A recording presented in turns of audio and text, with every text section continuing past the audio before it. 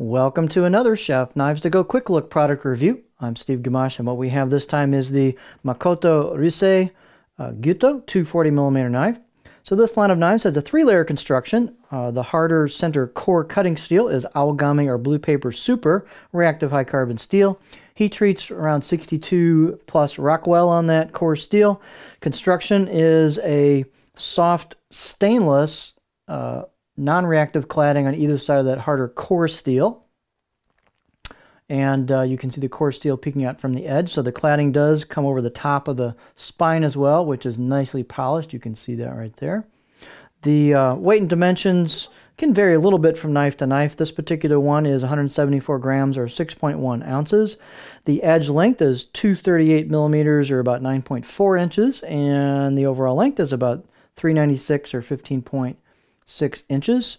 The spine thickness is about 2.1 millimeters generally just across the board on these. So about 2.1-ish all the way down until you hit the grind. And the grind's pretty tall on these, so that it thins out real nicely at the tip.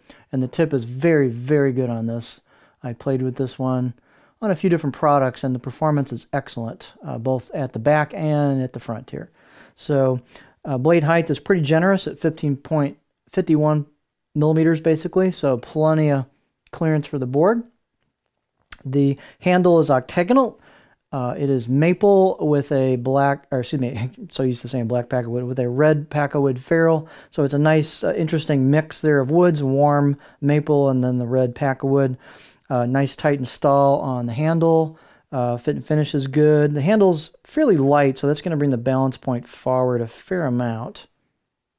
So there's the balance point, which is definitely in front of a pinch grip by quite a bit for me. So that makes it feel a little bit more weight forward, a little bit more of a chopping power on the board. The fit and finish is very, very good, as is kind of standard for Makoto's knives. He puts a lot of work, you can tell, into the finish components. You've got a highly polished rounded spine, and then a polished rounded choil. Real nice polish on that as well. Super comfortable out of the box. Put a nice out of the box edge on these. I'll say 6, maybe 7 out of 10 on my scale for out of the box edges. Really good grinds, thin at the edge, thin at the tip, clean grind, straight. We'll get our beauty shot here. So on the blade flats, you've got a hairline or brushed finish going this way with the blade, which helps hide scratches when you clean and dry the knife, because usually you're wiping it this way. You've got hand chiseled engraved kanji on the right side of the blade as you'd be holding it. I have been using this, so you can see some patina developing on that core steel, that Aogami Super.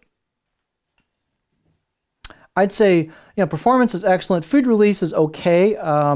Things can tend to stick, some moisture things can tend to stick riding up the blade because the finish is, fairly flat and it's pretty smooth. But, the performance is really good. The tip is excellent.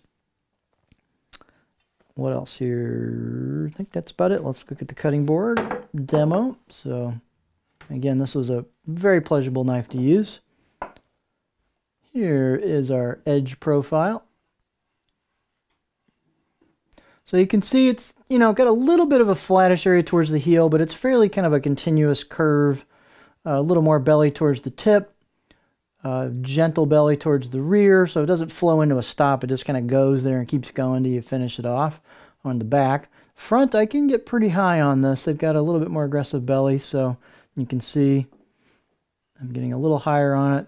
And you can see when you get a really good patina going, that's going to look really cool. It's really going to contrast with that core steel from the stainless on the cladding. But there's your edge profile. So just a really excellent performing, nice looking, refined, but with some character to it type of knife. So it's a neat product. This is the Makoto Ryusei Gyuto 240mm knife.